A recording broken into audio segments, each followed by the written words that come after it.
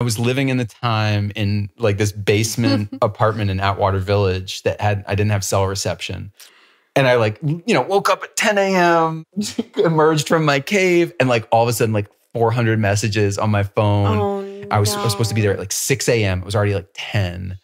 And then I had to go to Malibu, which was like an hour and a half away. By the time I got to set, it was like 6 hours late. It was like bad.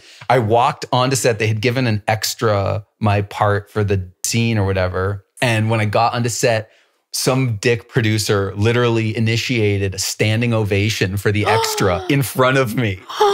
That's like so mean. Yeah. Oh, that's so low. And they had brought me to set, like put me through like makeup, all that stuff, brought me to set, made me like watch this standing ovation. And then they were like, okay, you're wrapped. And you're fired.